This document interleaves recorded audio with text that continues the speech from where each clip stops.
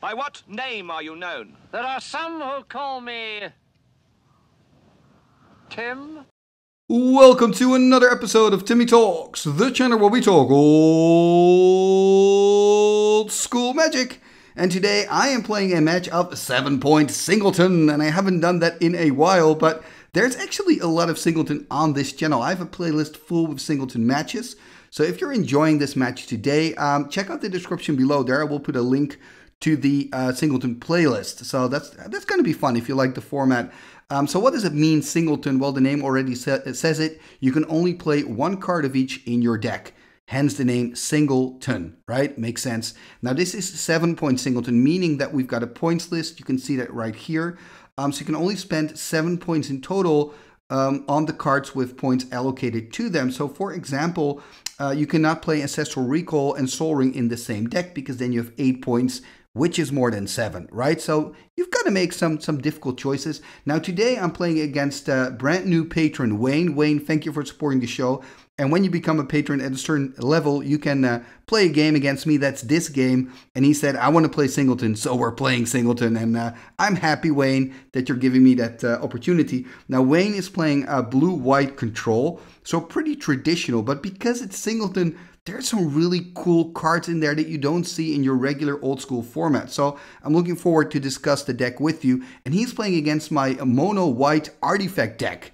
And I'm happy about this deck because it gives me an excuse to play with Archeologist. And Archeologist is again one of those cards that all of a sudden is playable in this Singleton format. So I'm really looking forward to show you the decks. I've got lovely deck photos of both decks. Now before I do that, first a quick message from our sponsor, 3for1 Trading.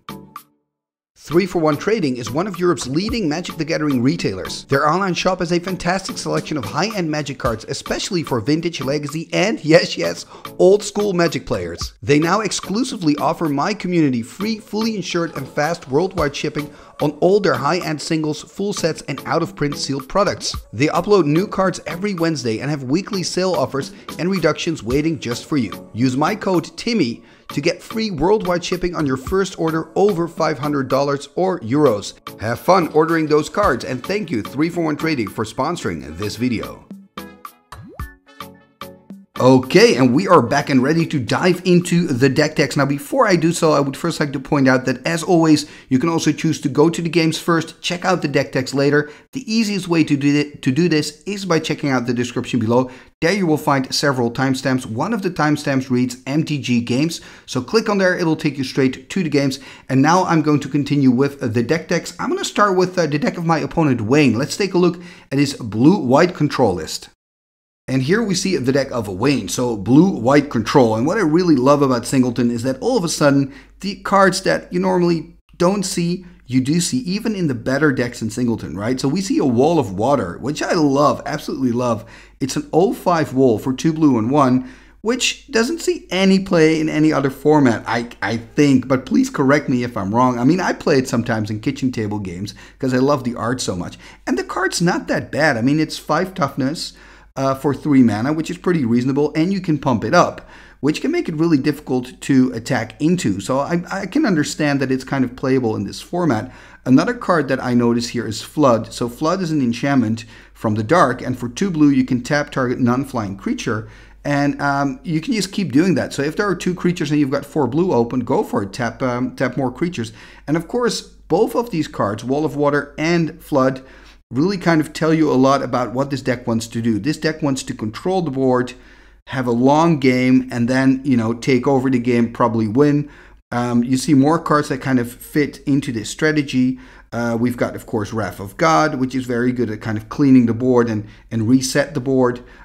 We also have, of course, some enchantment artifact removal. White, of course, is very good at that. We have a disenchant, and we cannot see the other cards there. There's a lot of glare, but I'm just going to assume, I think one of those cards is Preacher, which again really fits that control theme, but I think one of those cards will also be Divine Offering, which is just top artifact removal because you also gain life. That card's going to be really good against me, by the way, because I'm playing a deck with a lot of artifacts. Talking about artifacts, we also see Rod of Ruin, and Rod of Ruin, I'm a little bit concerned about all the pinging cards in the deck here of Wayne. That's looking pretty good. He's got Rod of Ruin. He's got Protocol Sorcerer. He's got Pirate Ship. he can clone that, of course. So he can start, first of all, killing all the smaller stuff, but if he gets more of these pingers, he can start killing bigger stuff, and that's really a concern because I'm playing with a lot of like 1 toughness, 2 toughness, 3 toughness creatures, and if he has enough of these pingers, that can get quite painful. Now he's also playing with quite a lot of flyers, Air Elemental, the Mahamoti, Sarah Angel. We also see, of course, Serendip Efreet in here.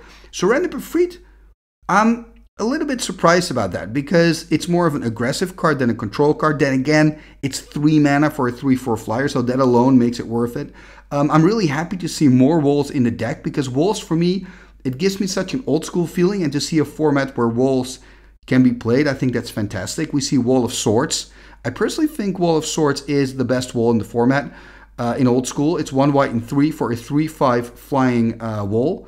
I think it's quite good. I think the stats are really nice for 4, and it can block a lot. Then one card I want to highlight, which I think is just awesome that you're playing it. I think, what's the name again? I think the card's called Crystal Rod. So you've got a whole series of these, right? For each color you have one of these. And Crystal Rod is 1 to cast, pay 1, and you can do that anytime a blue spell is cast, and then you gain 1 life. And this card is just hilarious. It's a card you actually only see in Alpha, and you see it in Alpha because with the Alpha rules, whenever you play a blue spell, you can use the Crystal Rod 10 times if you've got 10 mana, so you can net 10 life. So there it's really like a life gain tool, but under the modern rules in current errata, you can only activate it once for each, in this case, blue spell, but you also have a white one, you've got a black one, a red one, a green one, and this is then the blue one. But yeah, my point is, you just don't see this card. And I actually think, but I don't know enough about 7-point Singleton to be 100% sure of this, but I think you hardly ever see this, even in Singleton. So I think it's really cool, Wayne, that you've added this card to your list. I like it. It gives character. And then, of course, because it's blue, we also see all those counter spells, right? Spell Blast, Counterspell, Power Sync.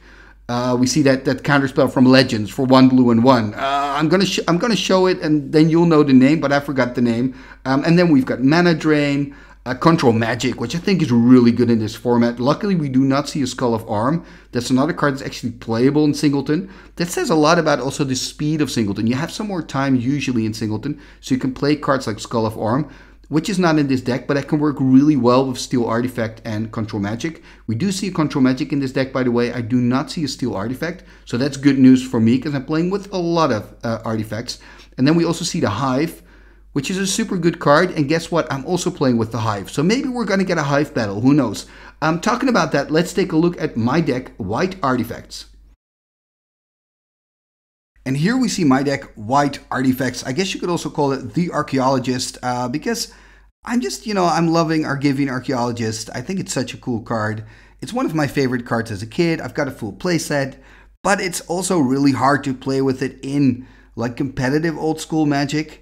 Still, it's a cool card, so I'm really happy I can play it today. That in the Singleton format, it's really a well-respected, strong card. So that's really cool. So let's just take a look at this card, right? It's a 1/1. For 2 white and tap, you can take target artifact from your graveyard back into your hand. So I find it also very flavorful because it's an Archeologist. What does an Archeologist do? It digs up treasure, artifacts, of course. So from your graveyard, it comes back into your hand. Now, the art is always a bit of a riddle to me because look at that. He's looking like a 70s professor, right? So it's not really Magic art in that sense because it's so modern. But that even makes me like the card more. And also the nickname, The Shirt, is kind of funny because it's almost like he's wearing no pants because those pants are kind of the khaki chino that he's wearing. So it's easy to kind of think, okay, he's not wearing any pants, he's just wearing a large shirt, which is kind of funny as well, hence the name The Shirt. Now, I started with this card while I made the deck, and I instantly thought, okay, I just got to play a lot of artifacts. Of course, starting with Antiquities, the set that the Archeologist is from. So I got Taunus's Coffin in. Then when I had the Coffin in, I thought, okay, I got to go with the counter theme. So I put Triskelion in, and I put Tetravis in, because with the Coffin, what you can do is you can put those creatures in the Coffin. Then when you untap the Coffin, those creatures come into play tapped. Unfortunately, not untapped. But what happens is you get the ETB triggers again. So those counters add up. So a Trike comes into play with 3+1/+1 counters. When it comes out of the Coffin, the same thing happens. And the counters don't disappear from the Trike. So then it comes back as a 7/7 right? If you do it again, it comes back as a 10/10. The same goes for Tetravis, the same goes for Clockwork Avian. So, I mean, you can just do a lot of shenanigans with it, and I thought that would be really cool. And then because it's Singleton, you've got so much space in your deck, which I love. So I was playing Artifacts, and then I thought, okay, now I've got to play Angelic Voices. So Angelic Voices is a card from Legends, 2 white and 2 to cast, and it's an enchantment that says creatures you control get +1/+1 as long as you control no non-artifact, non-white creatures. Well, guess what? I only control white and artifact creatures, so that's awesome. So it's going to pump my entire army. Then when I had this card, I'm like, okay, now I have to play with the Hive, right? Because the Hive makes 1/1 artifact wasp tokens, and they become a 2/2 because of Angelic Voices. So this deck kind of made itself. And then, of course, I also thought, okay, I got to add just some good white cards that I know that you can play in Singleton and you cannot play anywhere else. So I thought Veteran Bodyguard, that's going to be really cool. I thought Wall of Swords is going to be really cool. So I'm just really looking forward to play with this deck. I have played with it before, but like I said, I don't play Singleton often. So I'm just excited, you know, to play with these cards. I also love the fact that I've got Castle in this deck. Castle, kind of the errata on Castle changed, or should I say the Oracle text actually. So it says it gives +0/+2 to an untapped creature. That creature loses the bonus when it attacks. Now in the new rules, a creature that stays untapped always gets the bonus. So that means that my Sarah Angel is always a 4/6, also when I attack with the Sarah, because the Sarah doesn't tap. The same thing goes for Yoshin Soldier. It's a 1/4, it keeps the bonus, it's a 1/6. So I'm just looking forward to little shenanigans like that, because I just don't use or play with these cards often. So it's exciting. I think maybe I should have added the Hand of Justice, also because I have an Icatian Town. Now I don't have that many white creatures in there, that's why I didn't do it, but I am a big fan of Hand of Justice. So looking at this deck again, I'm like, maybe I want to play Hand of Justice. I also have Argivian Blacksmith in this deck, which I think is awesome. It's a 2/2. It's a card I only play in Singleton. I can tap it to prevent 2 damage to target artifact creature, and I think it's going to be so cool to use this on the Juggernaut. So I can just keep attacking with the Juggernaut and kind of save it with my Blacksmith. That is something I'm really looking forward to. I don't know if it's going to happen, but I think this is a pretty good deck actually as well. It's not just a fun deck; it's also, I think, quite a competitive deck in Singleton. I mean, it's going to be tough because blue-white is known to be like a good deck, and there's a lot of counter magic, but I think it's going to be a tough fight. I think it's going to be 50-50. Anyway, this is my deck. We looked at the deck of Wayne, and let's start. I can't wait. Let's go to game number 1. Game number 1, here we go. Wayne sitting on the left with his blue-white control deck, so we're playing Singleton today. I'm sitting on the right. I'm playing a mono-white with artifacts, and I'm taking a mulligan here, going down to 6. And yeah, let's see what's going to happen. So Wayne starting here with an island. Ooh, tapping's got a first turn play. Oh, there's the Crystal Rod. I'm so happy, Wayne, we're seeing the Rod. I was really hoping that we would see the Crystal Rod. It's awesome. Yeah, he's actually reading it to me just to make sure that I'm like, okay, this is the Lucky Charm, the Crystal Rod, right? Yes, it is. Awesome, Wayne. Really awesome. I'm starting with the plains here. And do I have a turn 1 play? No, I don't. Just passing the turn here back to Wayne. So Wayne drawing a card for turn. And there's a plane, so he's got both colors. And passing the turn back to me. So this is as to be expected. Both decks are not super fast. I guess my deck is a little faster than Wayne. Wayne, of course, wants to keep mana open to counter. I have a Mishra's Factory here. So I could consider attacking with that next turn if Wayne doesn't play a blocker. So there's another blue for Wayne, and is he going to play something out? That is always the question. Are we going to see something here by Wayne or just a pass? Look at that tapping out. Oh, there's a Devant Archer. And I believe it's a 1/2 creature, right? You can tap it and then deal 2 damage to target attacking creature or blocking creature, I think. So again, asking Wayne, what does that card do again? And that's always a good sign. I think you're playing with fun cards if your opponent asks, what does it do again? It means you're not playing with staples. And so far, Wayne, what you're playing out here is pretty impressive. First the Crystal Rod, then the Archer. And oh, look at this. Yeah, this is a desert, and it's got a pretty cool altar. made by Thijs, a Dutch artist. And there's the attack to 2-2. Of course, the archer still having summoning sickness. So we see Wayne here dropping to 18. So that is pretty sweet. Passing the turn back to Wayne. So let's see if maybe next turn I can cast like a Juggernaut or something. That would be quite nice. Okay, there's a desert for Wayne as well. And there's a pass turn. Untap, upkeep, and a draw. Let's see what I can find. I'm probably not going to attack anymore. Look at that, tapping out 4. What are we going to see for 4? Okay, there's a castle. I wanted to say if it's a Juggernaut, then Wayne can actually kill it with the archer in combination with the desert, I believe. Because then you can deal 3 points of damage. And the Juggernaut, of course, having 3 toughness. First playing out this castle.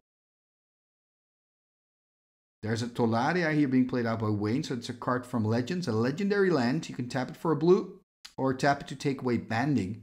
I believe you have to do that during the upkeep, if I remember correctly. Wayne tapping 3 here, 2 blue and 1 white. Oh, there's a Rod of Ruin. Yeah, this is so annoying because with that rod, he can start pinging. And it also means that all the 1/1 creatures or the 1 toughness creatures in my deck are kind of like useless until I can get rid of that Rod of Ruin. Of course, I do have the castle now, I'm realizing. So castle is quite good in protecting my 1/1s as long as I keep them untapped. Ooh, just passing. No, for a moment I thought it was just passing. Okay, playing a plains. So having 5 lands, Sarah Angel would be quite nice. That would be sweet. So I wonder what I'm going to do. Looks like I'm a little bit in the tank here. Probably not happy. Oh, I am attacking here. Okay, no. No, I'm not. Tapping 4. Oh, there's a Jam Day Tome. Okay, that's pretty decent. I think Jam Day Tome is pretty good. Could start drawing some extra cards, trying to find some stuff. Ooh, there's a Disenchando on the tome. That's unfortunate. That is unfortunate.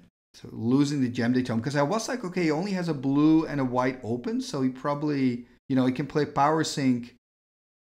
You know, but he doesn't have access to like a counterspell. And I had 1 mana open for a potential Power Sync. Anyway, look at this. Wayne tapping 6. Oh, Mahamoti Jin. Oh, this is a problem. This is a problem. Unfortunately for Wayne, he doesn't have a mana open to gain a life with the Crystal Rod. Would have been quite sweet to see him use his Crystal Rod at least once. But maybe he doesn't need it at all. He can just start hitting me for 5 through the air. I really need something. If I have a Wall of Swords. Okay, this is something. Look at that. Finding the answer. A Maze of If. This is perfect. A card from the dark, a land. And you can tap it and then it takes target attacking creature out of combat and it neither deals nor receives any damage. So yeah, this is perfect. And I think Wayne doesn't have any land destruction in his deck. So yeah, this is really good for me. Passing the turn, look at that. Okay, so let's see what I can do. Okay, there's a Plains. Gonna tap 3 white and the desert. Ooh, gonna tap 5. Do I have a Sarah Angel perhaps? Oh, a Veteran Bodyguard. So 2/7 now because of the castle. This is kind of a combo as well, combining castle with Veteran Bodyguard. So Veteran Bodyguard is a 2/5 creature and of course now a 2/7 because of castle. And all the damage dealt to by you by creatures goes to the Veteran Bodyguard first. So let's say Wayne attacks with the 5/6 and imagine I didn't have the maze. Then that damage would be dealt to my Veteran Bodyguard instead. So my Bodyguard would get 5 damage.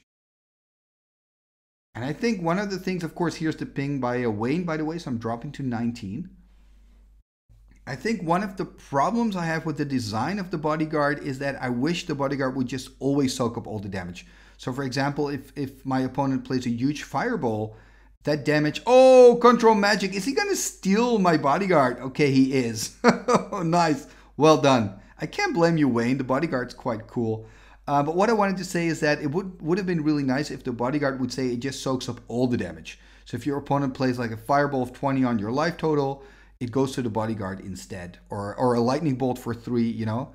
That would make the Bodyguard better and more playable, because at the moment now, in regular old school, it's not really playable. Anyway, I'm taking on my turn. Obviously, this control magic is bad news, but at least I still have my mace.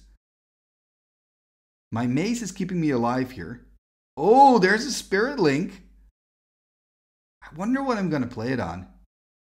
So I'm playing it on the Mahamoti, okay. So there's that coin indicating the Spirit Links on the Mahamoti.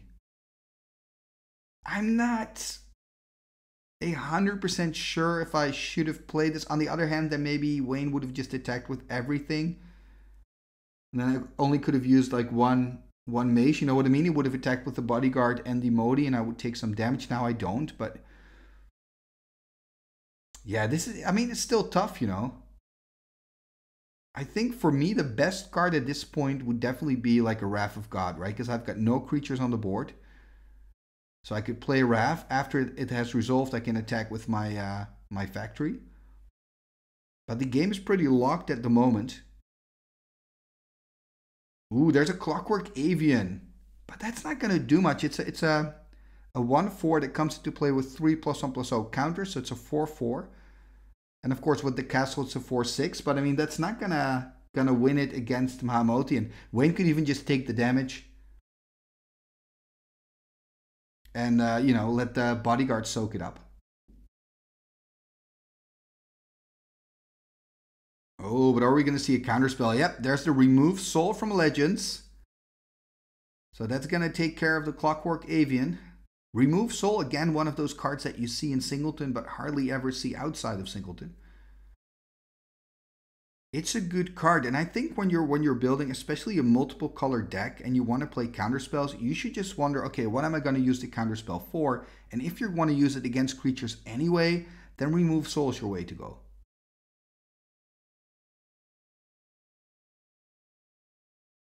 I mean, of course, a regular counterspell is much better, but you don't always have 2 blue, especially when playing with multiple colors.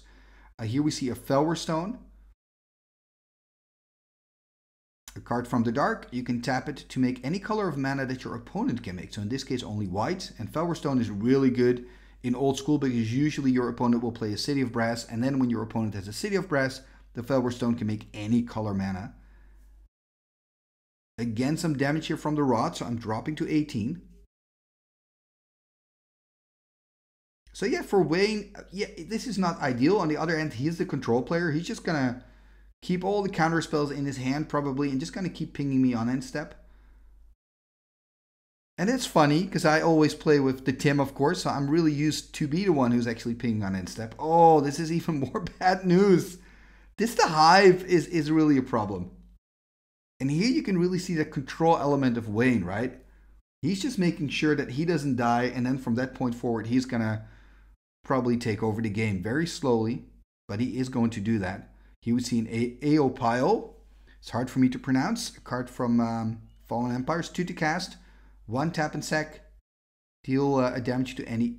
2 damage actually to any target. Here we see the Rod of Ruin. Again, I'm going to drop to 17. And just very, very slowly, Wayne is getting more and more control. And I just need to find some artifact destruction here.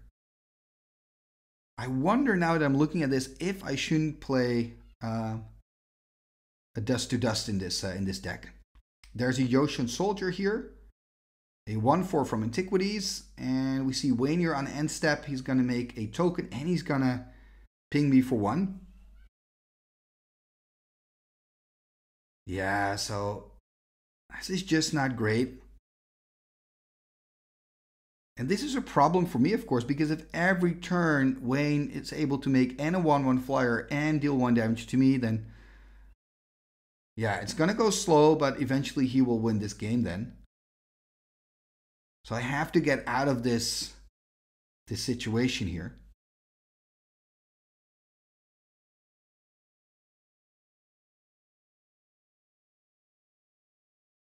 Yeah, let's see what Wayne can do now. I mean, he's also still on 18. He's really high. I'm on 16.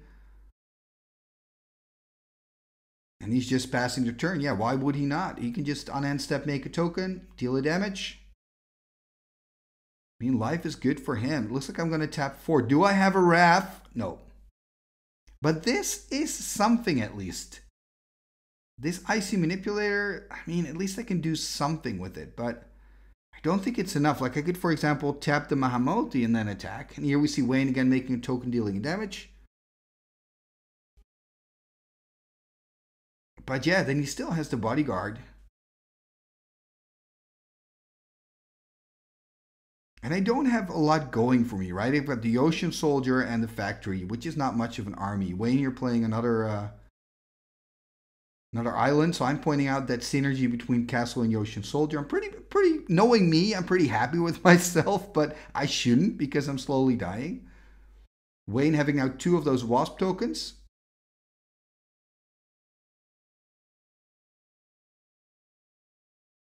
And I'm assuming he's just going to pass turn here and just... yeah, exactly. He's fine. He's fine with the way this game is going. So I guess I'm going to tap something here. What am I tapping anyway? The Modi, perhaps? Oh, looks like I'm going to tap the Hive to kind of force Wayne to use the mana. Making a potential power sink less powerful, I guess. Maybe that's my reasoning behind it. And I could now also in the upkeep maybe tap the second blue. I didn't, but that could be another reason, of course, because then he doesn't have like double blue to cast a mana drain or counterspell. But yeah, passing your turn here to Wayne. And Wayne again pinging me here. Oh, look at this. I mean, it's like I'm seeing myself dying, but in slow-mo. And Wayne, of course, having 3 of those 1/1 flyers. Now, he could at certain points start attacking with the flyers. And, oh, there's a Samite Healer. Oh, it's so cool you're playing that card. Samite Healer, a 1/1 for 1 white and 1. You can tap it to prevent 1 damage to any target. And now I'm tapping the Veteran Bodyguard, it seems. I wonder why. No idea. Let's see what I got from the top, because playing it out straight away, tapping 3 white. Oh, there's a Jalem Tome. Okay. Usually when I draw the Jalem Tome, like, okay, this is why I shouldn't just drop every land on the battlefield. This is why sometimes you got to keep your land in hand. I wonder what that one card is, because it looks like I don't want to cycle it away with Jalem Tome, so... Maybe it's still, maybe it's like a good 1/1 creature like Preacher or something. Although if it is, then I might as well just play it out. And here we see Wayne, of course, again pinging me, so I'm dropping to 13 and making another token. Yeah, it's going so well here for Wayne. Remember, I have no flyers, right? I just have that one. Yeah, now he's going to use that dice. It's going to be hard for us, though, to see, but I think it's 4. The count is 4. So we're going to try to track that as well. The count is 4. And the life of Wayne still 18. I mean, you could consider attacking with all 4. That would mean I would take 2 damage and I would kill one. So it's probably better just to wait. Looks like he's passing turn again, so I'm going to tap something.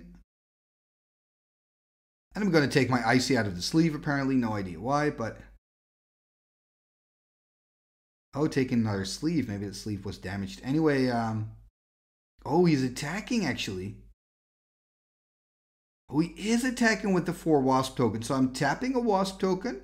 I'm trying to kill one. Oh, he's going to, of course, use his Samite Healer. Oh, that is so cool. Because he's got the Samite now, he can save his token. So then the attack also makes sense. I'm going to drop to 11, so I'm going to take 2 damage.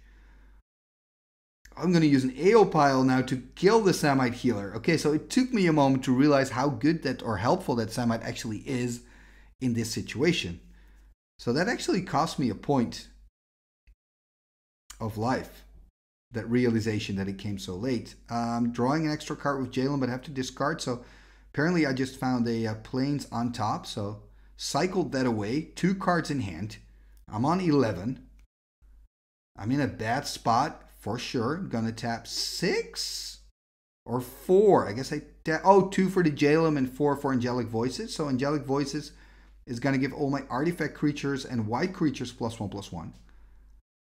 I mean, it's a good card, but I mean, maybe I should have kept it for the Jalem Tome, or maybe I have another card in hand that's good with Jalem Tome. I don't know. Oh, there's a Spell Blast, though. There's a Spell Blast by Wayne, blasting away my angelic voices. That is too bad. And he's going to make another token, and I think... I mean, now it's 5, I believe. Because I didn't manage to kill one. I think now with 5 tokens, it's going to add up. I'm on 11. He didn't ping me at least because he played that Spell Blast. He's going to tap 5 here. Ooh, there's an Air Elemental. Is he going to use the Crystal Rod? I don't think he wants to. He wants to keep 5 open for the Hive. So Air Elemental on the board. Yeah, it's... I'm like sinking. I'm like in that quicksand. But I'm going very slow. I'm like James Bond, who's getting... The supervillain wants to kill me, but he just has this very elaborate plan, so it's going to take a long time. But I think that in this edition of James Bond, I'm actually going to lose. Okay, there's a disenchant finally. What am I going to disenchant? Like Crystal Rod is a pain. The Hive, I guess I got to go for the Hive, right? Or am I going to go for Crystal Rod? Sorry, Rod of Ruin, of course. I'm keeping Rod of Ruin. Excuse me. It looks like I'm going to go for Rod of Ruin. It's going to put me on 10. Oh, there is the Preacher. So I did have the Preacher in hand. The problem, of course, is he's just going to give me a Hive token. Then again, I can use that Hive token to block. Oh, no. Swords to Plowshares. Are you kidding me? I am going to go back up to 11. But this is really, really bad news. Like, I needed this Preacher. Because with that Preacher, what I could have done is steal a creature from Wayne, probably a 1/1 flying Hive token. Use that as a chump blocker and just keep then stealing creatures, or at least make sure that Wayne couldn't attack anymore for the time being. But yeah, this is bad. Wayne, you're doing really well. It's bad for me, it's great for you. And Wayne playing now a Wall of Swords. And I wonder if he's going to attack.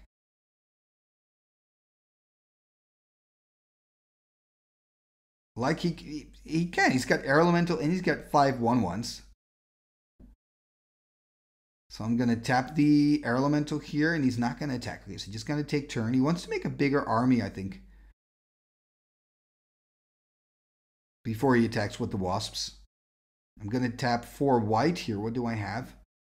Okay, Tonnis's Coffin. That's actually... This is a really like... I can slowly kill the Wasp tokens because if the tokens go out of play... If they're exiled, they just disappear. They don't go back when the Coffin untaps because they're tokens.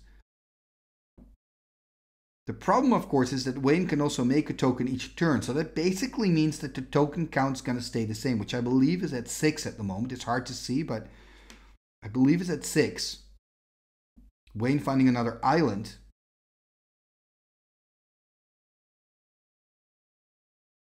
And yeah, I'm still in a pretty bad position. I think that's the big conclusion. Yeah, look at that. Using the Tonnis's Coffin, so he's going to go back to 5. Going to untap. So I could put 1 again in the Coffin. Going to put him on 4 tokens. But like I said, he can make a token again. So it's probably just going to be stuck at 5. Okay, there's a Sarah Angel. So, I mean, I'm liking my cards. It's not like I'm drawing bad cards. I can't complain. It's just that Wayne, you know, it's just... drawing slightly better cards and having the answers. Wayne is going to tap a lot here. This is a little scary, Wayne. Do you have a counterspell? Maybe a power sink? I only have 4/5 lands, so he's got a power sink for 6. Ooh, is he making a mistake here? What am I doing? I can... Okay, I'm going to put the Air Elemental in there. In response, I'm going to tap down. I think he didn't see... I think I assumed that he tapped enough when we were playing it, but actually he didn't. So we both didn't really pay attention, did we? Because he plays the power sink for 5. I'm having 3 planes, a Mishra's Factory, and a Desert Open, so I could have tapped that. Anyway, I chose to instead put the Air Elemental in the Coffin. and passing the turn. But those counter spells, Wayne, are really good. They're really hitting the mark for you.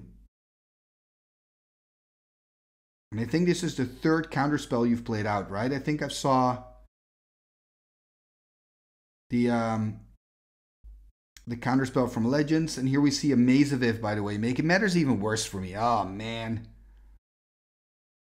Oh, man. I am slowly dying. Now he's going to attack with everything because I got the Desert tapped, so with all his tokens. So I'm now on 7. This is so bad.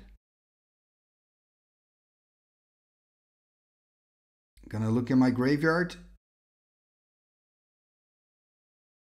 Gonna tap 3 whites. What do I have for 3 whites? I don't think there's... Oh, this is actually quite nice. This is pretty good. Argivian Archeologist.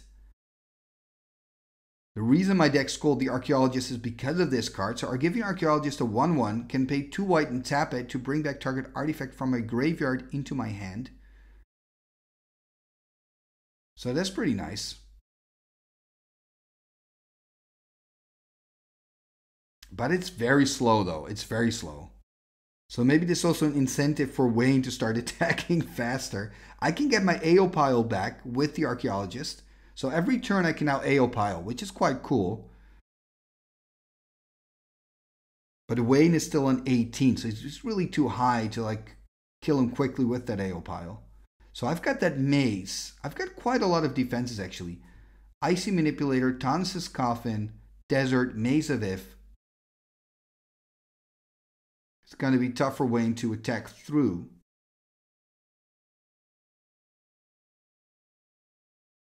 And I think Wayne right now is like, I'm really not happy with the Archeologist. I want to put some pressure on you, but how? He's got 6, I believe 6 1/1 Wasp tokens. Yeah, he's going to go into combat. So before he goes, I'm going to use the Icy. Going to tap down the Air Elemental. So let's say he attacks with the 6 1/1s. I can send 1 back. Yeah, he's going to attack with the 6 1/1s. I can put 1 into Coffin, so that's just going to disappear. So he's got 5 left. I can send 1 back. So 4 are still attacking. So I'm going to drop to 3. Oh, that's quite low. And then, of course, I can kill 1. Oh, man. But this is not good enough for me. It's now got 4 of those Wasp tokens left. And remember with Spirit Link, by the way, because I'm thinking about that now, I first take the damage, then gain the life. So if he attacks with Modi as well, this is going to be problematic. But I guess I'm going to send the Modi back anyway. But that does mean then that I cannot send back another Wasp token. And I'm talking about the next combat, of course, not this combat, because in this case, Wayne didn't attack with the Modi. So I've got 3 life. This is probably my last turn. I've got no cards in hand, I believe. Yeah, 1 now after the draw. But this is a tight game. Like, we both have pretty control builds now that I look at it. Maybe Wayne a little bit more than me, but both of our decks are pretty control-ish. Yeah, putting that AO pile at the top. So, I mean, it's nice I can take the AO pile back. It's going to kill another Wasp token. He's got 4 of those, right? But how much mana do I have? So 1, 2, 3, 4, 5, 6, 7, 8, 9, 10 mana. 2 white to get the AO pile back. 2 to play it out. 1 to use it. So then I'm 5 mana like in. So look at that. I'm going to do it right now. Going to get back the AO pile. Going to play the AO pile. So I guess I have enough mana to use the pile, kill a Wasp token, to also use the Tansis Coffin, and to use the Icy. Is it enough, though? That's the question. It is really cool, by the way, to see the Archeologist in action. And it looks like I'm kind of organizing my lands to make sure that I have enough. Oh, I also want to use the book. I'm thinking about, can I also use the book? The book's cost is 2. So I think I can't. So look at that, really putting all my mana into place. Yeah, it's 3 for the tome. So 3 for the Tansis Coffin, I mean. So I cannot use the Jalem Tome. But I do have enough mana for the rest. I wonder if I can survive next turn. I'm pretty sure I'm going to lose this first game. But it's always cool to see, can I stay alive? Can I get one last draw out of this? And maybe I find a Wrath of God. I still think Wrath is good. So he's going to count. I think he's got 5 of those wasp tokens, right? I'm on 3. Yeah, so now he's going to attack. So I'm going to tap something down. I'm going to tap down the Mahamoti. I'm going to kill one of the wasp tokens. So that's 4 tokens left, I believe. Now remember, with Desert, I first take the damage.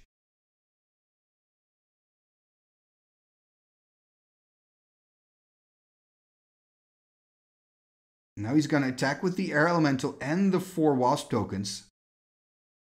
I can put 1 in the coffin, so that's going to disappear. Oh, he's got 3 left still. Oh no, he's got 3 left. I think I'm dead, right? He's got just enough to kill me. He's just has enough wasp tokens. Yeah, I can kill one after damage is dealt, so I actually can't. Wow, Wayne, you got this. Wasps for president. Yeah, wow. What a grindy first game. We are going to shuffle up and then start with game number 2. Game number 2, here we go. Look at that. Now it looks like Wayne is taking a mulligan. I took a mulligan in that first game. Now it's Wayne who's doing that. He's on the draw. And I'm playing Occasion Store. And again, a card I hardly play with. It's a signed copy, which I'm showing now to Wayne. Guess I'm proud of that. Occasion Store is one of those storage lands from Fallen Empires, by the way. It comes into play tapped, and then during your upkeep, you can put a storage counter on it when it's tapped. And then if you untap it, you can tap it and get an X amount of white mana. In this case, this is the white version, equal to the amount of storage counters you take off. So here we see Wayne playing an island and passing his turn to me. So I'm going to put a storage counter on there. I'm going to play a white. And I guess in this deck, you could say the storage counter works really nice because it's a slower deck. So you can just build up enough mana to make a play. And also, ooh, there we see a strip mine. This strip mine is really annoying. As soon as my storage land gets any value, you can just strip it. So look at that, untapping it immediately. So probably just going to use it as a 1 mana land. Taking it off. Let's see what I can play. Okay, there's a Jalem Tome again. So we saw the little book in game 1 as well. It's going to be quite useful now early in the match. I can kind of select the cards in hand that I want to keep and that I don't want to keep and draw a different card for that. So I have some card selection. I guess Wayne tapping 3 here. Ooh, there's Wall of Water. Nice. I love it. Wall of Water. One of the cooler cards in your deck, Wayne. Love the art of Wall of Water. Richard Thomas art, by the way. And he has, with all his walls, he has like the mage standing on the other side of the wall, which is really cool. And it's always a discussion like, is that the mage who's casting the wall? Or is that a mage who wants to go through the wall? Let me know. What do you think? Is it your opposing wizard that wants to get through the wall and you're protected by your wall? Or is it actually you who's casting the wall? That's the big question. Chicken or the egg?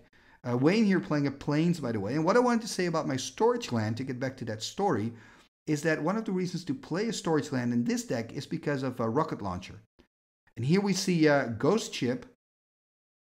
So Ghost Ship, a 2/4 flyer from the dark. And you can regenerate it for 3 blue. With art by Tom Wannerstrand. And Tom loves to draw anything with boats. Almost all his art in Magic has a boat on it. Even Occasion Town, which is in my deck, also has a boat on it.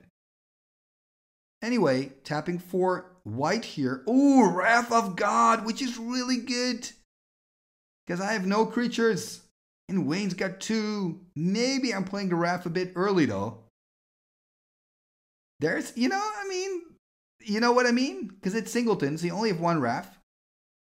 And Wrath is so good. Then again, Wayne was tapped out. I had a problem with the 2/4 flyer. But I don't know. Look at this. More pressure. So what if I would have just waited 1 turn? But it's always easier to say that in hindsight. The Surrender Befreed here hitting the board. And look at my storage land, by the way. 3 storage counters on there already. What would be really nice on the Serendip is Spirit Link. Gonna tap 5 here. There's a Clockwork Avian. Okay, that's a 4/4. That's pretty good. And I'm just still thinking, oh, it's actually an 0-4 comes into play with 3 plus 1 plus 0 counters. It's not a 1-4. I think I earlier said that it's a 1-4, maybe in a deck, but it's actually not. It's an 0-4, of course. And remember, it's a clockwork creature, meaning if I attack or block with it, it's going to lose one of those counters at the end of the combat. And you can put those on again during your upkeep, but it does mean that you have to tap the creature. And I really love the flavor of that because it's a clockwork, right? So you wound it up. Or wind it up? You say wind it up, right? So you wind it up, but then of course it does tap itself because then it's kind of out of commission for that turn. Anyway, Wayne here playing again the Samite Healer. I love how Samite Healer is working in Wayne's deck because now he can use the Samite Healer to prevent the damage from the Serendip. Oh, that's so cool. Look at me go though, attacking here. Also realizing that the Samite Healer now still has Summoning Sickness. Wayne taking the damage. So he is going to drop to 16. This is the first damage I think he takes. Or I guess also has taken 1 point of damage from his Serendip Efreet. So I guess he's on 15 then. And I'm of course losing a counter there on the Avian. So it's now a 3-4. Ooh, using my storage land here. Again, the Coffin. So I think with the Coffin, I can start using... Oh, Mana Drain. Yeah, this is very unfortunate. Counter Magic is so good. Looks like I'm going to have a second play. Okay, also playing an Icy. So maybe I should have played the Icy first.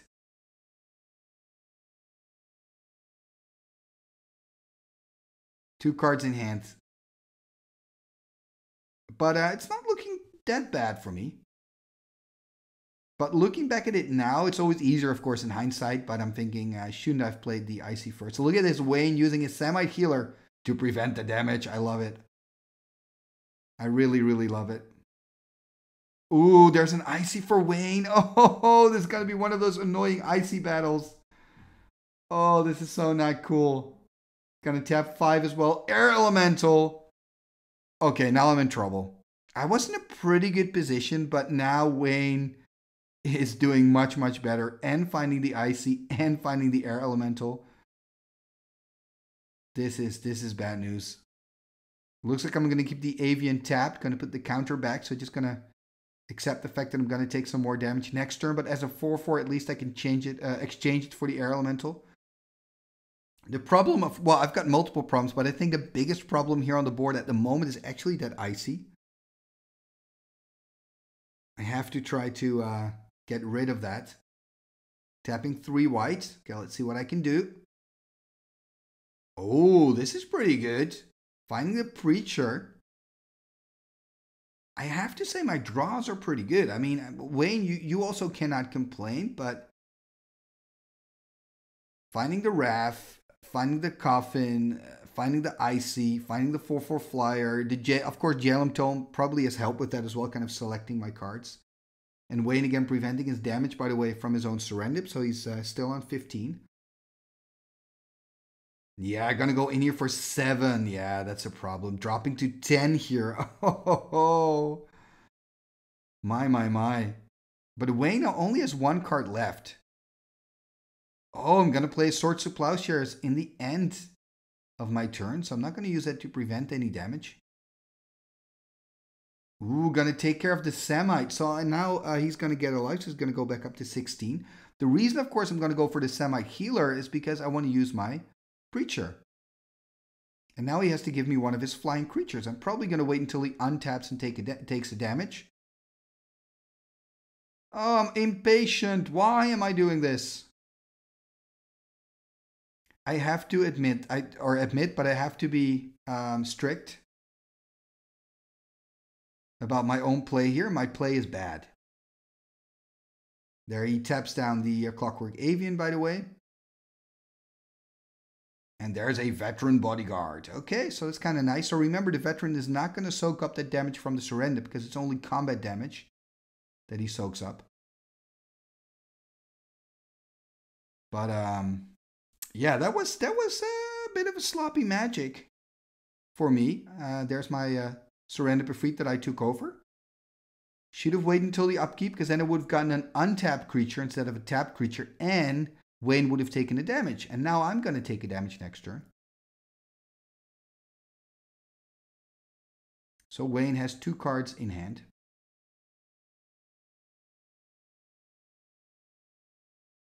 And I have to say, it's looking good for me again. So I'm probably going to tap down the ice here. Exactly. And I'm just going to attack with my creatures. Ooh, I got to keep my my preacher tapped though. Exactly. It's kind of a habit, right? So I'm going to take a damage. Going to drop to 9. Going to draw a card with the tome. Got to discard another card. Discard a plains. Now remember, Wayne is still on 16, so it's pretty high. Oh, a disenchant. Wow. Really finding good cards here. I think I should just attack with just with the Serendip, I think. Right? Am I passing? Really? Why am I passing the turn? I am a little confused, to be honest. I mean, I'm in such a good position. I could have just attacked here with the Serendip. Then he could have blocked. Serendip would have died, which is fine. There's the attack here. I'm going to tap it down and see why. I could just... Okay, I'm just going to soak up the damage, I guess. Ooh, there's a Wrath of God. Oh, that is unfortunate. This Wrath. Oh, I'm in such a good position. Oh, this Wrath of God. It's still good. I've got the Jalen Tome, I've got the Icy. I can't complain, but this Wrath of God is really what Wayne needed. I was in the driver's seat for sure. And here you can see, by the way, that I don't play with Preacher often, right? Because I don't really know what to do with the card. Even though I know the card, even though I've played with it, even though when I look at my own... discarding a Spirit Link. I wonder what card I have in hand. Is it so good that I choose it over Spirit Link? But what I want to say is, guys, I can even analyze now looking back at the match, seeing what I'm doing wrong with the... seeing what I'm doing wrong with the Preacher. But still, when you're playing with it, it's different, you know? Anyway, choosing a Occasion Javelineer here over a Spirit Link. That is a bit of a doubtful decision, to be honest. We see Wayne here tapping 4. What's he going to cast for 4? Oh, there's a Rod of Ruin. Oh no, he's going to kill it. Oh man. Oh. Yeah, probably wanted to keep the Occasion Javelineer because it can kill like the pingers on the side of Wayne, except for Rod of Ruin. Still have the Jalen Tome, so that's still good, passing the turn back. But Wayne, again, having that annoying Rod of Ruin. He's going to tap 5. What does he have for 5? Ooh, there's the Hive. Oh, man, this is annoying. I'm going to tap down an island here. That makes sense. Got to think about potential counter magic. Going to use the Jalen. Going to dump a land. Going to tap 4. What do we got for 4? Okay, there's a Jade statue.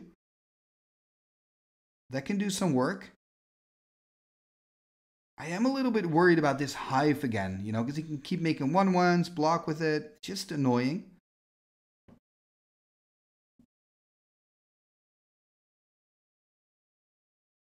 And let's see what Wayne can do, just passing the turn. Look at that, untapping my storage land. I've got 6 counters on there. Do I have a big plan with my storage land? Gonna tap 2 white. No, gonna tap the storage land. It's gonna take off 4 counters. Gonna animate and use the Jalen Tome. So I now have a 3/6 Jade statue. Let's attack. Let's try to deal some damage. I'm gonna tap 2 more. What am I going to do? Maybe a Divine Offering, an Aeopile. Okay, going to attack now. He's going to make a token. Looks like in response, I'm going to use the Aeopile to kill the token and then deal 3 points of damage here. Yeah, I'm going to kill the token. I don't know if I'm really happy with the way I'm playing. I guess my idea is the longer the game takes, the bigger chances that Wayne's going to take over. And that's why I'm playing so aggressively, I guess. But I'm kind of burning through my resources, like an Aeopile in exchange for a 1/1 token. That is not great. So Wayne tapping 3 here. What's he going to do for 3? Ooh, there's a Tim. Yeah, like for example, I could have killed this Tim with the Aeopile, but I don't have it anymore.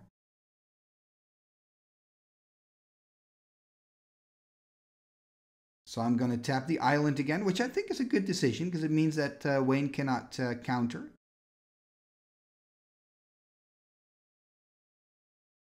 But yeah, I'm drawing really good this game, but somehow Wayne's still very much in it. Gonna draw another card here with the tome.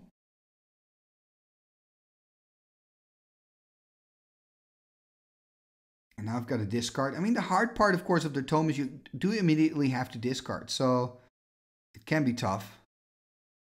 I wonder if I have a resurrection now in my hand. That's why I'm going for my graveyard, perhaps. Still have to discard a card with the tome. Yeah, and this, of course, a moment in the game where you'd much rather have a Jam Day tome instead of a Jalum tome. Okay, going away here, discarding a Mishra's Factory, animating again the Jade statue, attacking with the Jade statue.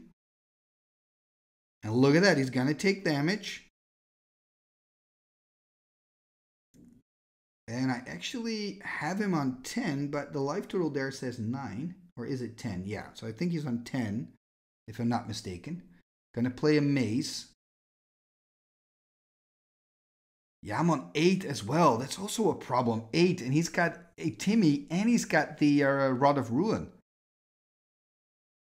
Oh, man. What am I going to tap here?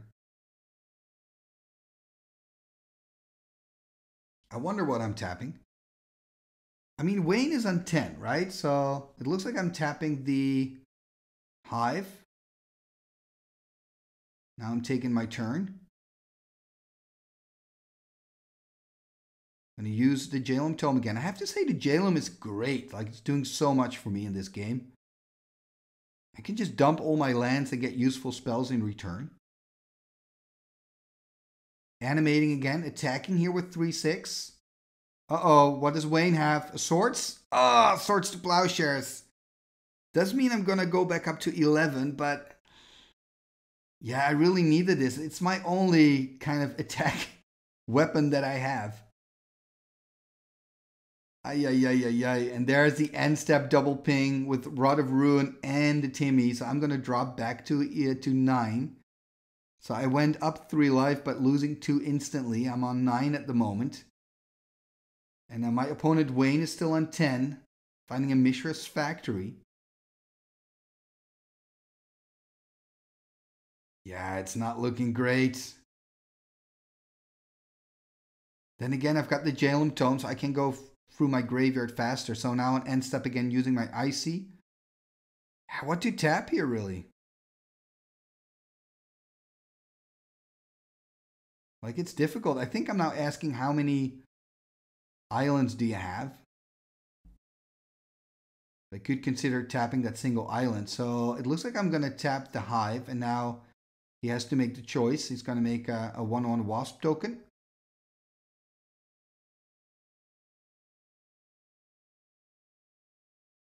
I need a Divine Offering. Divine Offering will be super good. I could play Divine Offering or on Rod of Ruin or the Hive. I guess I should go maybe for the Rod of Ruin, and then I would gain 3 life and of course destroy the artifact. That would be ideal. I guess I'm not playing Divine Offering here. Gonna tap 4 instead. Oh, a rocket launcher. That's interesting. Problem is that Wayne is just a little bit too high.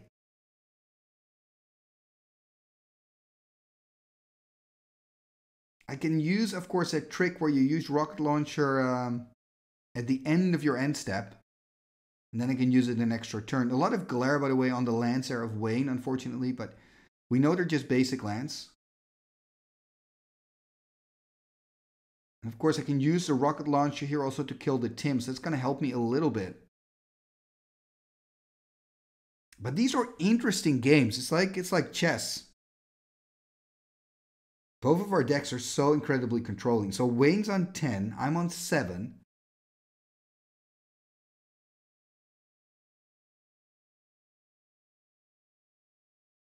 Tapping his 4 lands. What are we going to do? What are we going to see for 4? Okay, there's a Phantom Monster. Yeah, that's quite good.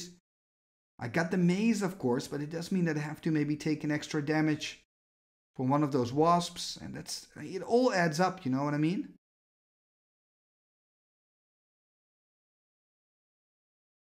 So I'm going to use the Icy here. Tap down another blue. Not using my rocket launcher. Could have done that here. Tapping 2. What are we going to see for 2 white? Or I'm just going to use the Jalem Tome. That's another option.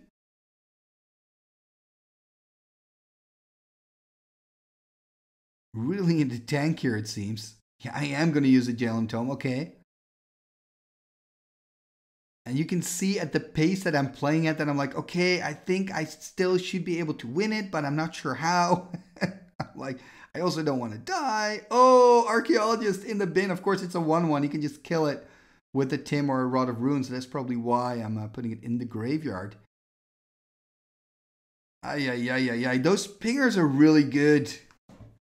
They're really controlling the board. It's so annoying.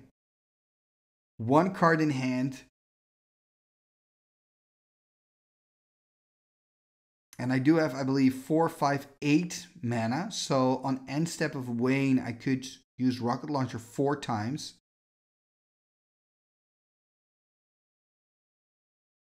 But I don't know if I have the luxury to wait that long. That's, of course, another question. Yet, 2 cards in hand, I guess. Passing the turn. Okay, Wayne's going to strip. Oh, he's going to strip my my storage land. Oh, that's annoying. I mean, I guess I'm not asking if he could give me a moment. Yeah, I'm taking the damage. Gonna go to 6. Oh, it's tough to look back at this second game because I just the small mistakes that I'm making. That's truly annoying because it's so close. And Wayne, you're playing really good, I have to say. A big compliment to you.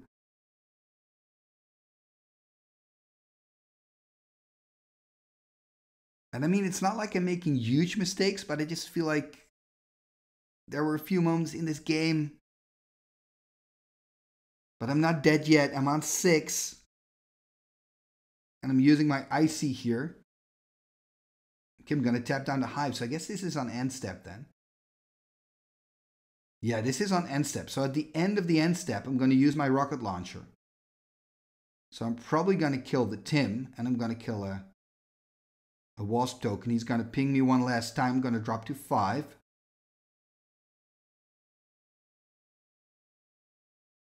And now I'm going to take my turn.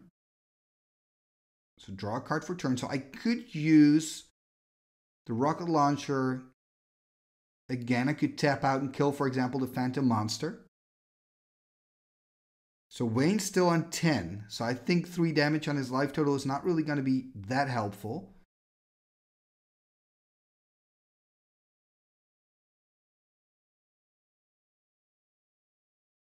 So I could just, what I said, put 6 mana into the rocket launcher, deal 3 damage to the Phantom Monster. I would also keep a mana open to use my Icy. The problem, of course, of that line is that I still have Rod of Ruin to deal with and I'm on 5, but... Ooh, gonna tap. Yes, I'm gonna tap it. Oh, I'm going to play a Tetravis, so I'm not going to use the rocket launcher. Instead, I'm going to play a Tetravis. Are we going to see a counterspell? Uh-oh. Yep, a big spell blast. A spell, he's got enough to spell blast it. Oh, man, I think this is the nail in the coffin here. This is a mistake. I should have used the rocket launcher. Knowing with all the amounts of counter magic that Wayne is playing with, I should have known better.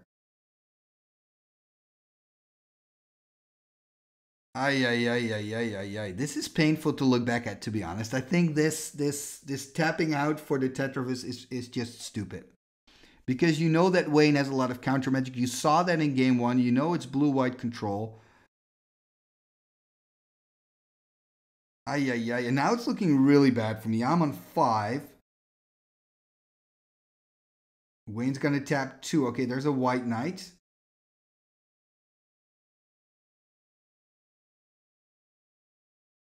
And I'm tapping. What am I going to tap down?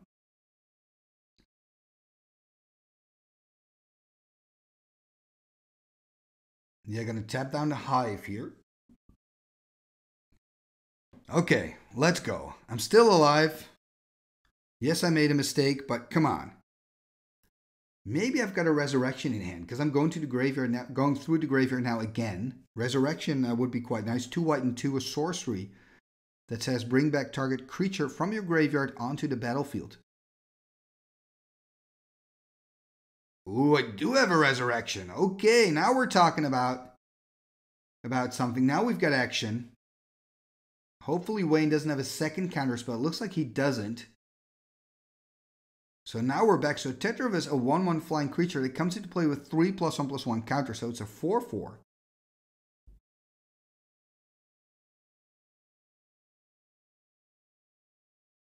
Am I going to use my Jalen Tome? I wonder what that last card in hand is.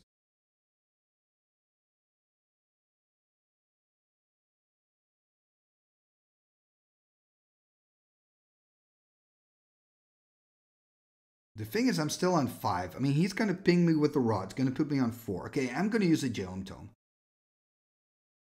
I mean, I'm in survival mode, right? And this is again where, of course, it's easy looking back at a game, right? But this is again where if I would have kept the Spirit Link earlier, I know it's a while back, but if I would have kept that, I could have put that on the Tetravis now and gained some life. But no, I chose to play out the Occasion Javelineer instead, that I lost to the Rod of Ruin instantly. And of course, I could know that Wayne had the Rod of Ruin, but still. Same thing goes for the Aeopile play on that Wasp token.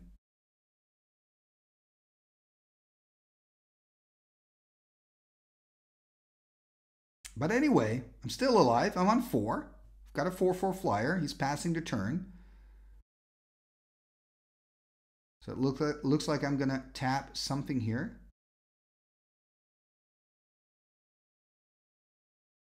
Probably going to tap, yeah, so wanting to tap down the hive. So in response, Wayne is going to make a 1/1. Oh, I'm going to take off. This is, okay, so I'm probably doing this so that Wayne's going to ping my 1/1 flyers. Oh, and Angelic Voices. Oh, that's interesting. So now they all become 2/2s. Of course, Wayne can respond and kill one of my 1/1 Tetravites.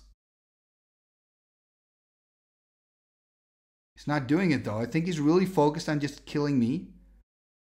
There's a Juggernaut. Okay. Okay, now we're talking about something. Passing the turn here to Wayne. Wayne's got enough mana, I think, to deal 1 more damage to me. So it's going to put me on 3. Oh man, this match. What a thriller, this game 2. Oh. But next turn, I think I've got a decent attack. Now remember, I do have an untapped Icy. Sorry, no mana anymore for my Icy. Oh man, this is a tense battle. This is a tense battle. So I've got 4 2/2s because of Angelic. Hey, there are my Tetravite tokens. And I've got my... my 6/4 now Juggernaut because of the Angelic Voices. I've got 3 life. My opponent Wayne is on 10. He has been on 10 for quite a while.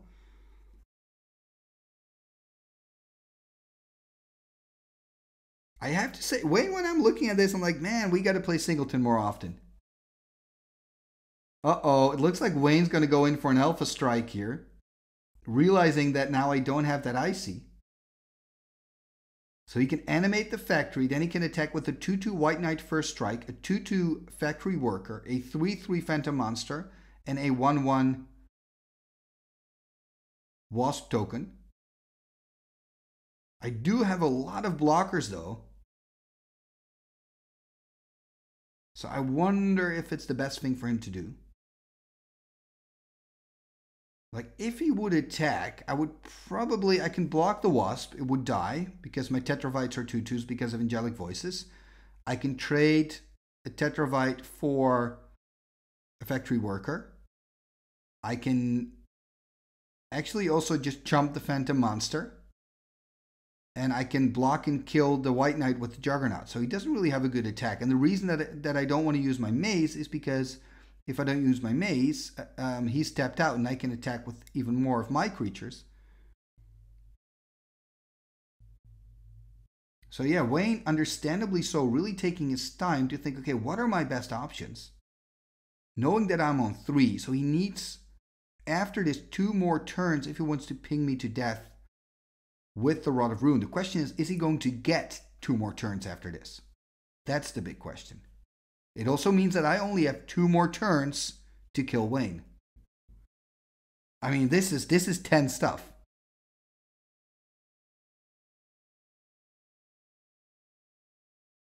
This is just a super close battle. And now I'm also thinking now about the start of game 2, by the way, where I kind of used that Preacher in the wrong way. If I've done it differently, then Wayne would have been lower now than 10. Maybe he would have been on 9. Maybe he would have been on 6. Anyway, all that doesn't matter now. The question now is Wayne going to attack? I think, with the analysis that I just gave, that it's better for Wayne to just pass the turn. That's exactly what he's doing. I'm not surprised. I haven't seen Wayne making a single mistake this entire match. I'm going to draw a card for turn here with the Jalem. Going to put a card away. It's a Plains. Is this something useful? A Divine Offering can make such a big difference here. I think if that card in my hand is a Divine Offering, that's the game changer. So now for me, it's also the question, what can I do? Because if I go in for an Alpha Strike, I probably cannot kill Wayne, and Wayne's going to kill me on the crackback. But then again, I only have 2 more turns. I have to attack with the Juggernaut, which is a 6-4.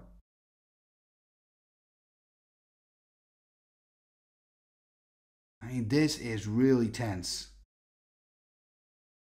Look at that, just gonna attack with the 6-4. I mean, he can make a token and just block with the token. He can just chump with the token. He already has a token that he can chump with. But if I would attack with everything,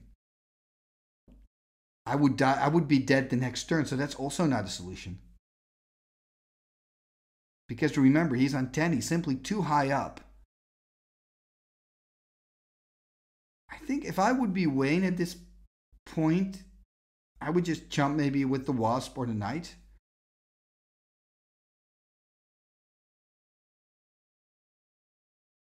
And of course, the reason that, I mean, Wayne can also make, of course, a Wasp token. He does have the Mishra's Factory, so could just make a Wasp, block with it, still keeping 3 lands open to use Rod of Ruin, put me on 2.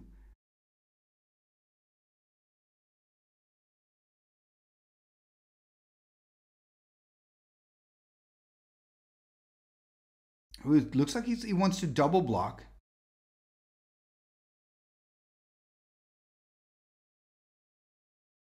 So is he going to block with the Phantom Monster and the White Knight, perhaps? So this is a 6-4. Yeah, or is he going to block with the Wasp and the Phantom?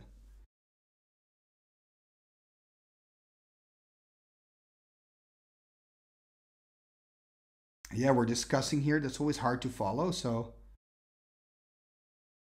Ooh, gonna kill all of them. Does it mean... Does he have a balance in hand, maybe? Uh-oh, if he has a, he has a balance... Because this is an odd block for Wayne, so I think he's got a balance here. Yeah, this has got to be a balance, right? Or not. Does he even need a balance? I mean, I think he's going to win regardless. Does he have a Wrath of God? I'm cleaning up already, but what does he have?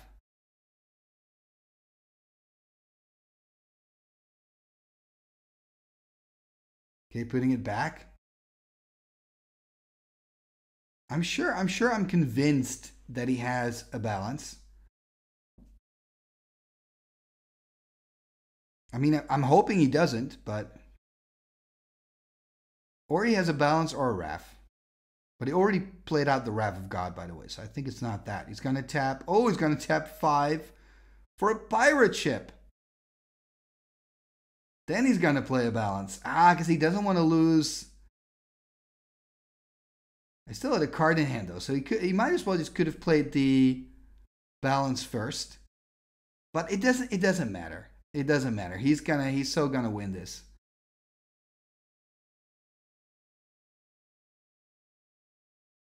Yeah, this is so annoying to look back at this. I'm so close. But he's closer because I'm on 2.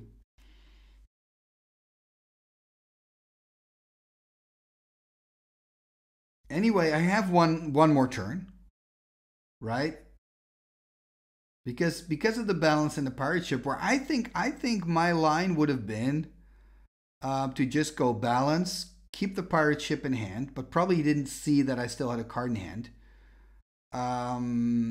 You know, and then just use Rod of Ruin, put me on 1. The next turn you would have won. He's gonna win now anyway, unless I have an answer to the pirate ship or the Rod of Ruin. Do I have a Divine Offering? I think Divine Offering is the only card that can give me a little bit of extra time. Divine Offering. No. Tapping 6. Ooh, a Triskelion. Oh, wait. Oh, I can buy myself one more turn. I can kill the ship. Oh, Triskelion is so good. If it would have just drawn into that card earlier. Anyway, going to kill the ship.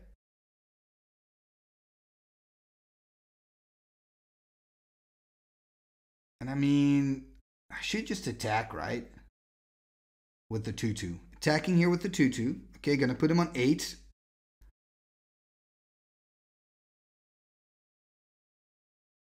And Wayne has, I think his life total on 7, but I believe he's actually on 8.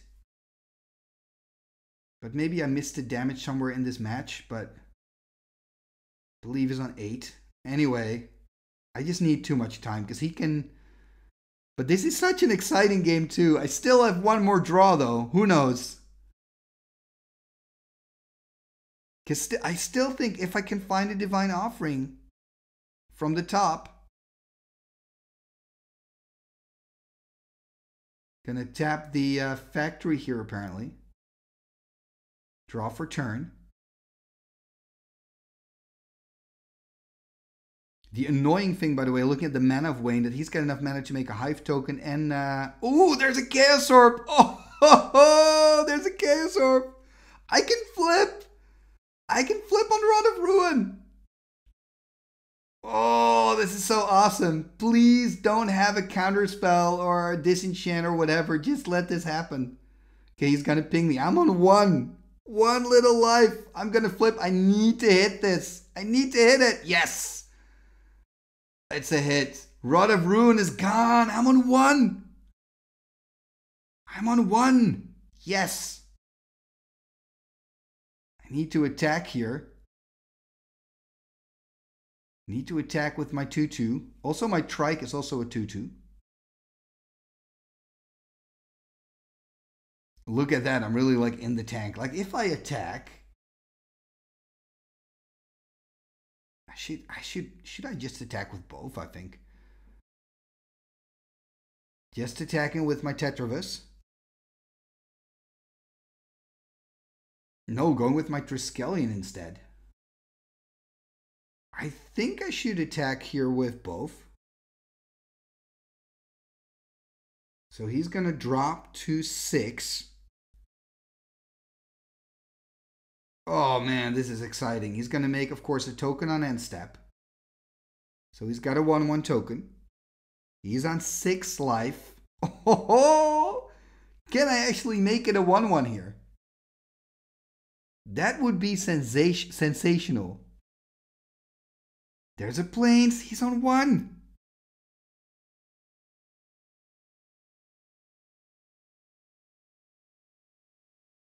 He's got 1 card in hand. He's on 1.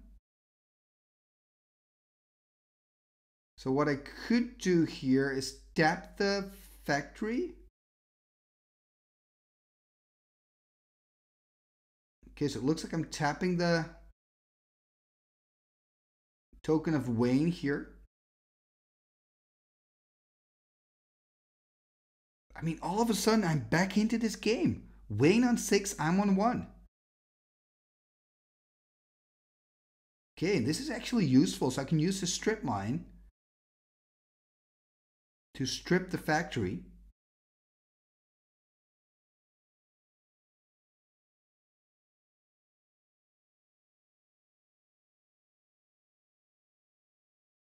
So Wayne having, of course, at 1/1, but it's tapped, I believe. I think I should strip the factory here. I'm not sure why I'm really doubting this. Seems like a no-brainer. I'm also maybe thinking about stripping the desert instead. But remember, my 1/1 creatures are 2/2s because of the angelic voices. Really in the tank here. So really trying to figure out what the best thing is to do.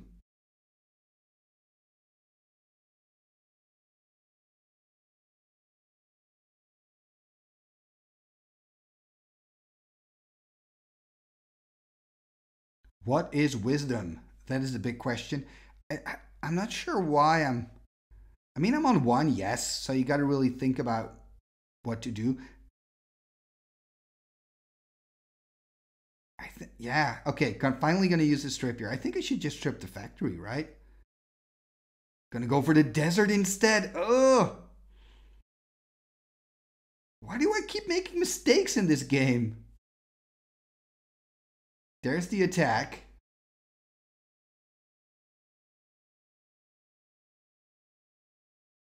So I guess I'm afraid because Wayne had enough mana to make a 1/1 flying wasp.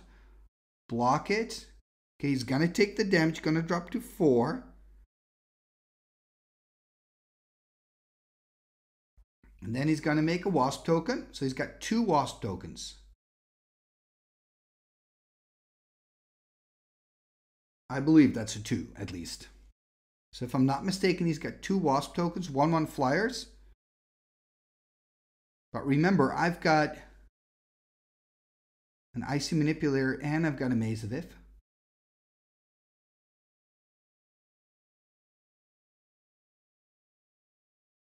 Uh-oh, what's he doing? Ooh, disenchant. Ay, what's he gonna disenchant? Gonna disenchant at Triskelion. Yeah, now I think I'm dead. He's gonna animate. He's gonna attack.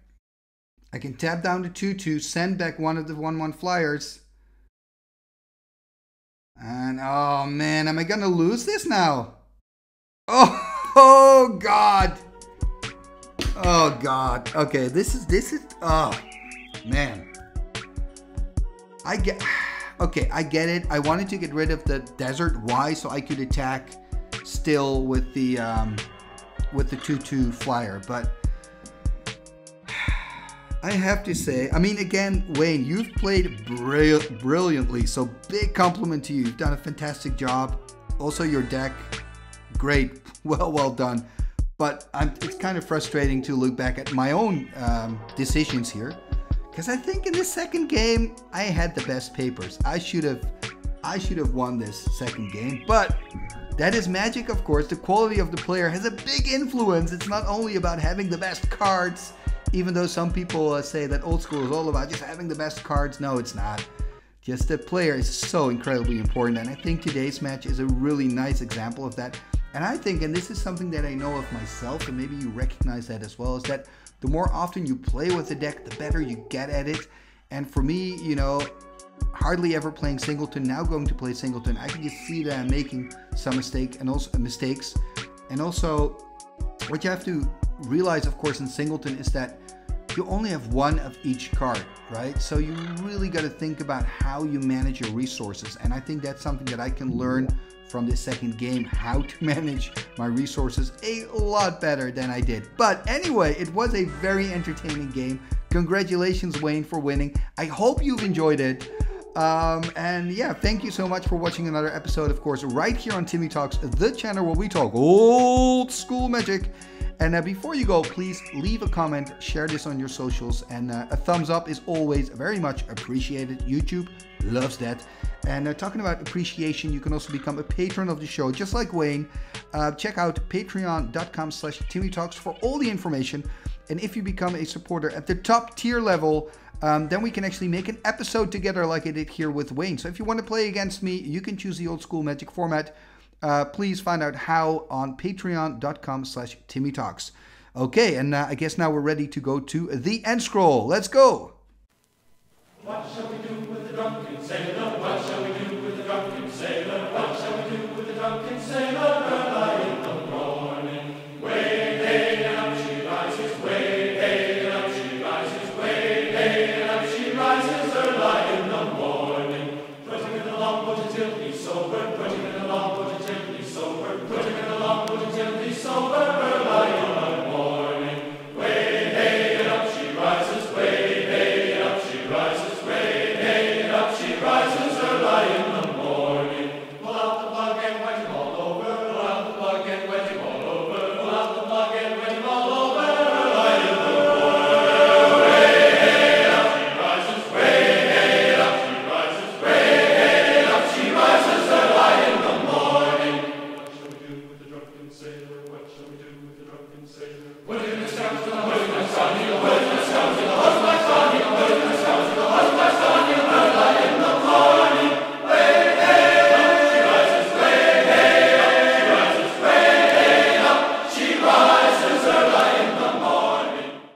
Igitus, figitus, sumba, kazee.